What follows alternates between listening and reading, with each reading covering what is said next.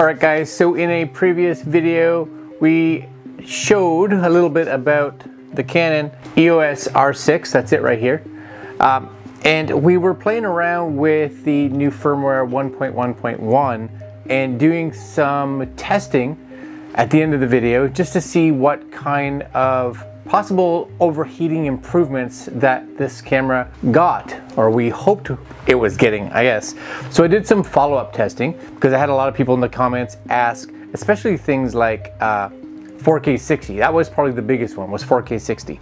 So I tried, of course I couldn't go back and try some of the tests with the previous firmware because it's been updated already. So all of this was done with firmware 1.1.1. First off, we started recording, or tried recording, a 4K 60, and we didn't barely get any improvements, much. We got about half an hour.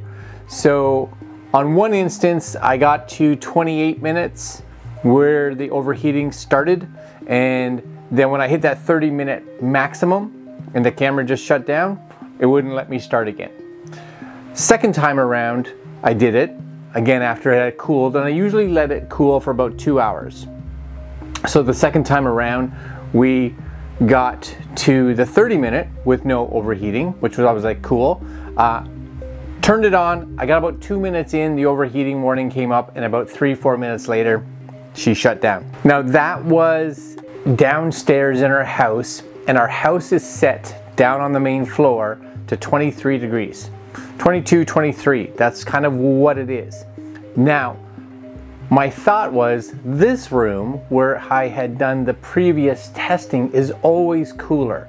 It's always cooler just naturally because I do my editing in here, and because I do my editing in here, I naturally try to keep this room cooler. So it's usually around 19 to 20 degrees. We actually brought up something to measure the temperature, and we got about 19 degrees, and this is Celsius. So on my original recording, when I did 4K 24, I got over an hour. So I went downstairs, did 4K 24 again, and this time again, since it was 23 degrees, we got the overheating at around 45 minutes. Still not bad, it's definitely an increase. What I had learned by this point was that the external temperature was playing a huge role in the camera's overheating, which was something that in the original firmware we weren't seeing. With the original firmware, it seemed to be very, very timer based, and at certain times it would just overheat. It would say it was overheating. So now we are getting external factors playing a role. So downstairs, 23 degrees Celsius, I overheated faster than when I was testing it upstairs when it was about 4 degrees cooler. So I attempted to bring, and you guys may, no, you probably can't see it, I brought in a little USB fan. There's a little USB fan up here, and I brought that fan down on the desk. I then tried to record both 4K 24 and I did 4K 60 with the fan blowing on the back of the camera. So it was literally just constantly blowing on the back, and I couldn't get either one of them to overheat. It just kept going. At about an hour and a half with the 4K 24 I stopped, and at the hour mark, probably a little bit more than the hour mark, I stopped with 4K 60. I was just filling up cards one after the other. I just pop them out, pop another one in, pop it out, pop another one in, and it just kept going. Again, that's with this USB fan blowing on the back, keeping it cool. So it was straight on the back of the camera. Now the other test I did just to see, and it was kind of in regards to recovery a little bit, we got the camera to get to an overheating period. So I was shooting 4K 60 with no external cooling at all, and we got it up, and it was about, again, that half an hour mark where she started to flash saying that she was overheating.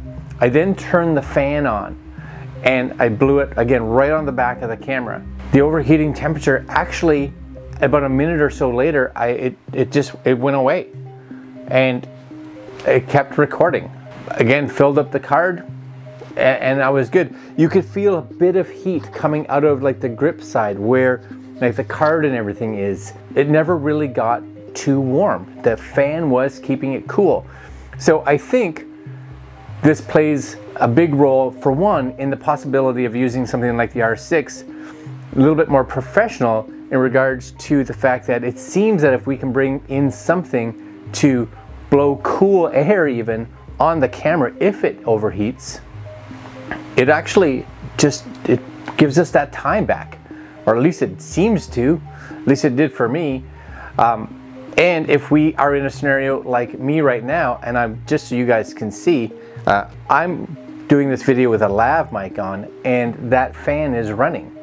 So if we were recording with this and the fan was behind, you may not even be able to hear it, especially if we could get the camera far enough away from your subject that we wouldn't be hearing that fan possibly blowing on the camera. It doesn't have to be a big fan, it just has to blow on the back of the camera to cool it down. So that's just my experience shooting and doing some testing on the R6 with version 1.1.1 of the firmware. And hopefully if you guys have any questions, please leave them down below. If you've tried this yourself, there were some other people that had commented on my previous video, and I'll put links up here, wherever that is, if you guys want to go watch that one, that have also been doing the testing and have said that they've been also getting like infinite recording times pretty much when they are providing some kind of cooling solution like a fan blowing on the back. So kind of cool. Canon EOS R6. It's not perfect because it can overheat for sure, and I don't know what it's going to be like in a scenario where you and I are shooting and it's really hot out, because right now where I live, we're coming into that temperature where it's fall and we're getting a little cooler outside, and because of that it's not getting hot. So it's perfect time to shoot for sure, but I won't be able to test that more till we get hotter weather, which is going to be later. All right guys, I'm going to leave you there. Canon R6 seems to be working really good for me. I am going to be doing a test later on this week where I'm going to go out and shoot all day, kind of vlog style, take some photos, shoot in different frame rates, and I want to see if it will just overheat on me ever, doing just a day of fooling around with a camera like a lot of us would. All right guys, hit the little notification bell, like, comment, share, subscribe, do all that good stuff. Stay tuned, more to come. Tech reviews coming up tomorrow, and we'll see you then. Later.